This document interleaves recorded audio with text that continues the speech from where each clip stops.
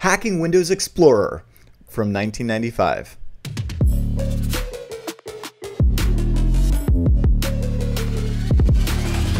Hello and welcome to Hak5. My name is Darren Kitchen. It's your weekly dose of Technolust, and this week I'm having so much fun with a little bit of nostalgia. Okay, so last week we talked about alt codes and the way that we could use it in payloads to have fun with ANSI art, and I put out a challenge to develop that into a better payload, and the challenge was accepted by Gatekeeper, who has done some amazing work, and I will link to that below. And I want to demo that. However, three things. One, it actually seems like Gatekeeper is continuing to work on this payload, and I want to see what they come up with in the next few days.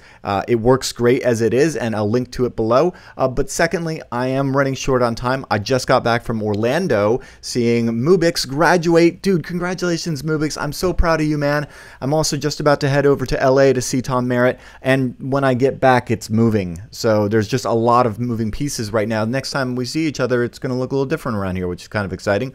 But mostly it's because of a comment that I saw from FF Vision that reminded me of this Windows Explorer trick from the mid to late 90s that just has a special place in my heart. And, you know, seeing as it has no practical purpose, but there's an obligation since we're on this little nostalgia kick from the ANSI art stuff. And I figured, hey, what better way to spend the afternoon than showing you guys one of my favorite tricks as a teenager? So I got my Windows 95 VM here, booting up. Hey, 24 years later, it's still blue screens. Hacked.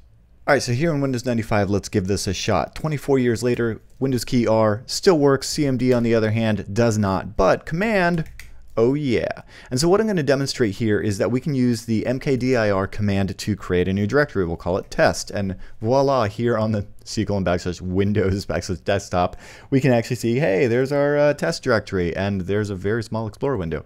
Wahoo, right? Well, what if we use alt code? So mkdir, and we're just going to use that alt code, alt255. Now, it looked like I did a space. Let's actually use a different alt code so it's a little bit more obvious. Let's do alt220, right? And so we've got that little blocky character. Well, when we create that, we'll notice that we get a new folder here, but it's an underscore. And when we try to open it, it says that it doesn't exist. Wait, what's going on here? Well, essentially, DOS understands the extended ASCII character set, those characters between 128 and 255, but Windows Explorer only understands the normal ASCII character set, the 0 through 127. So it just displays anything that it doesn't recognize as an underscore, and when we try to open one of those folders in Explorer, it's going to go ahead and just give us this little error. And we can do this by adding extended ASCII to anything. So if we do mkdir test and end it with alt220, and create that, we're going to go ahead and see that we've got a folder called test underscore that we can't open. But here's the fun thing about this, right? So if you were to hide anything in this folder, you would never be able to get into it unless, of course, you were to just go ahead and do cd alt220, right?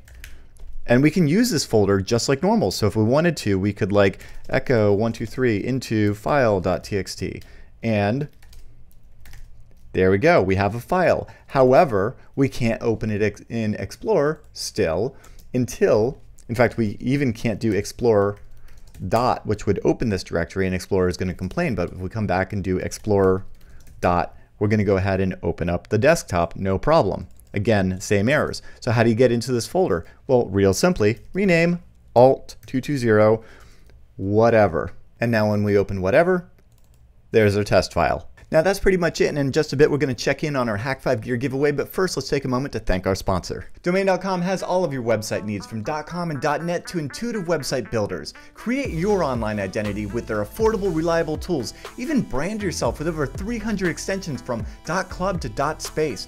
Domain.com loves Hak5, which is why you get 15% off domain names, hosting, and email when you check out with coupon code Hak5. When you think domain names, think domain.com. So mad props to FF Vision for reminding me of this oddity. I'm going to be sending you a link to claim your prize of a Hak5 $100 gift card. And if you'd like to win some awesome Hak5 gear like a Wi-Fi pineapple or a Bash Bunny, you can go ahead and just leave a comment. And right now what I'd love to hear about is what kind of retro cool old 95, 98, 9X era hacks do you recall?